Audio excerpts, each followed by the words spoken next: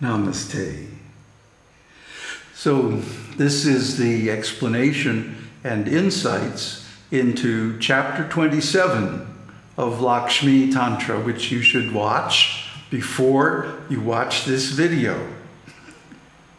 It always amuses me that people watch the insights video without watching the original.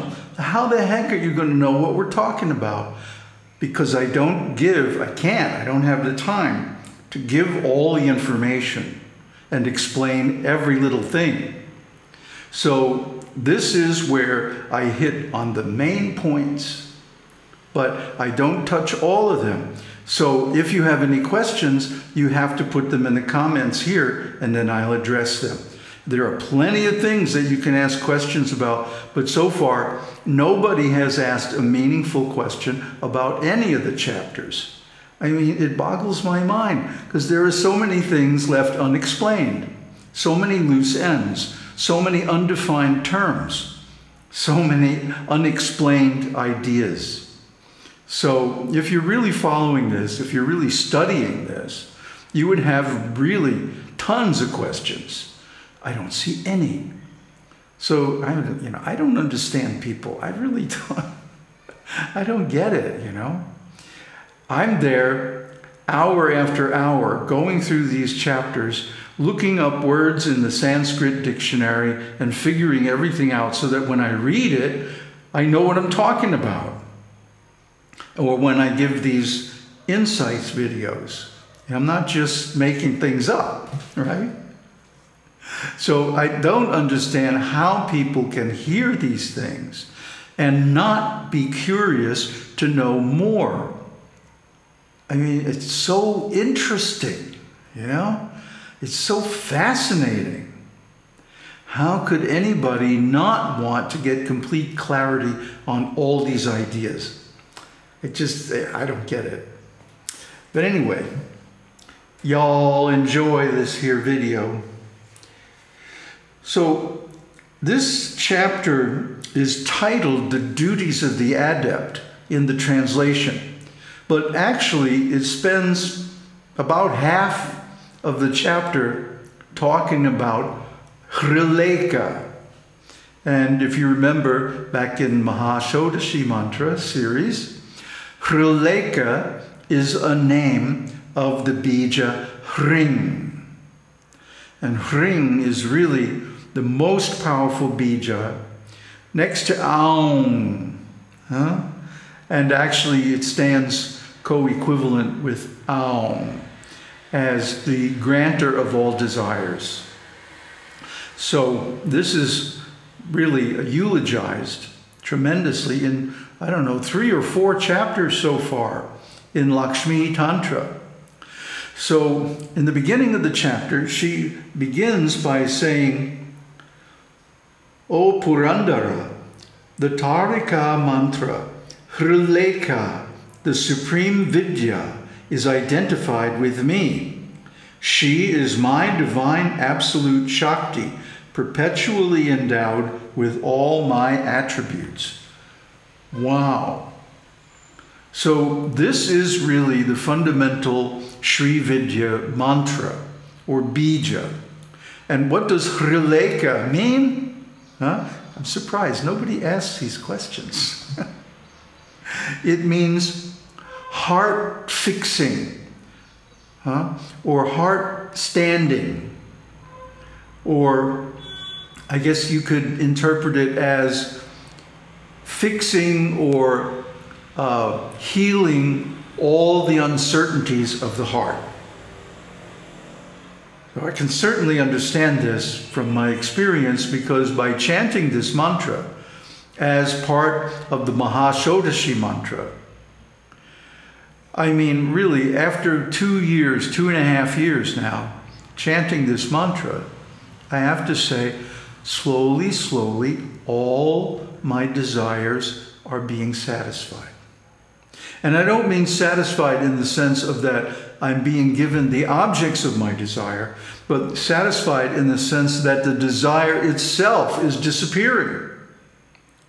And this is a wonderful thing, because it leads to deep inner peace.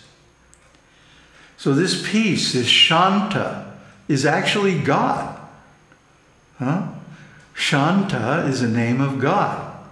Shanti is the feminine. So she is goddess Shanti. She is the goddess of peace. She's also the creation. And this mantra, Hṛng, includes all her attributes. So this is outstanding. This is really wonderful. This makes her accessible to everybody because it's simply one letter, Hṛng. Anybody can chant.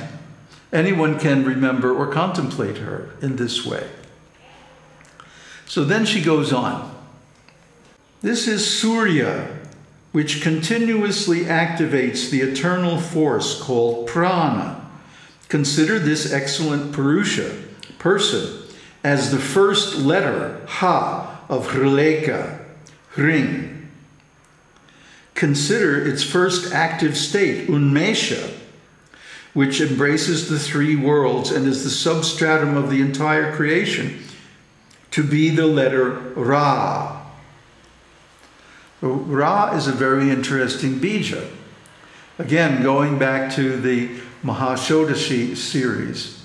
Ra is bestowing all mystical powers. So we have Ha and then Ra. So first of all, we have a letter that embodies all of her qualities. And then we have Ra, the letter that embodies all of her powers. And what's next? Panchabindu, E, characterized by the 5 divine functions discharged through Shakti, having the form of wonderful knowledge and successively representing the closing and opening of the eyes of the Creator. This is the eternal condition of the pair of letters E and E, appearing in the bija Hṛng. E, huh? Closing and opening the eyes of the Creator, which means the states of non-creation, non-manifestation, and manifestation. So the third letter, E, which is a combination of E and E, actually expresses the whole process of manifestation and unmanifestation of the universe. Whew. Then finally, I, who am the bestower of power upon the three worlds, and am devoid of any parts, after performing all the 5 duties, ultimately dwell again in the divine supreme self, Vyomesha, contracting within myself the entire world of objects. And what is Vyomesha? So Ha, Ra, E, Vyomesha. And the 5 duties are creation, sustenance, dissolution, illusion, and grace. These are the 5 duties or activities of God in the material world. So, these all 5 are summed up in the last letter, Vyomesha. So, in one tiny word, actually one letter, is presented the entire sequence of creation, maintenance, dissolution, plus the drama of illusion and enlightenment and deliverance. Huh? The whole thing is summed up in one letter. This is how powerful the Vedic knowledge is. See, this is how enlightened the sages who came up with these and who practiced them, which gave them the power to write these scriptures, are. So we don't see sages like that very often. Ramana Maharshi is maybe the last of them. But in this world, we have to understand the whole process of the world, the whole construction of the trap in order to free ourselves. And all that knowledge is contained in simply one letter, E of Hṛng. So what to speak of the whole thing combined? Hṛng is an extremely powerful bija. And you should all chant it in some way, in some form. It doesn't really matter, you know. She goes on to explain that there are several forms. O Sureshwar, these forms of the one Tarika, dwelling in Shanta, God, the one ending in Pradhan, the one ending in Visrishti, the one ending in Vyomesha, and the one ending in Vyomesha and Visrishti. These four forms bring about glorious fulfillment of all individual desires, both in this life and in the life after death. While the form that ends with Pradhan, Bindu, and Nada, Hṛng, brings about the unique bliss of emancipation. So here it is in one little package.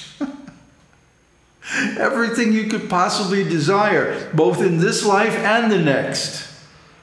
Plus, as an extra added bonus, emancipation, liberation, moksha, the end of rebirth. And so it's described in other Sri Vidya scriptures that her devotees get to take a form in her world and exist there as long as they desire, in perfect happiness, in whatever form and in whatever mode of existence they desire, until finally, when they're ready, they can take the always offered liberation and disappear into Brahman. And then we don't know what happens to them. It's inexplicable. But this is very, very clearly explained in some of the other Sri Vidya scriptures, especially the ones that describe the Suśupti-cakra. The Suśupti-cakra is the abode of Devi, of Shakti, which is symbolized by the Sri Yantra, the diagram of 9 triangles. So all this is a great science which one should delve into and inquire into and also experience for oneself by practice, because this is the only way to really understand it. Us talking about the philosophy and the mantras and stuff like that, that's just the appetizer. That's just the preview. That's not even the beginning of the actual benefits. I mean, having the knowledge is wonderful all by itself, but then putting that knowledge into practice and gaining those benefits is something just beyond anything that I've ever experienced. I don't know about you. But even my experience as a Vaishnava, and as wonderful as that was in so many ways, you really can't hold a candle to this. This is beyond even that enlightenment. And also the Buddha's teaching. Buddha's teaching is very nice, but it still can't hold a candle to this Sri Vidya. This is the ultimate of ultimates, of ultimate ultimates. Om Tat Sat. Om Shakti Om.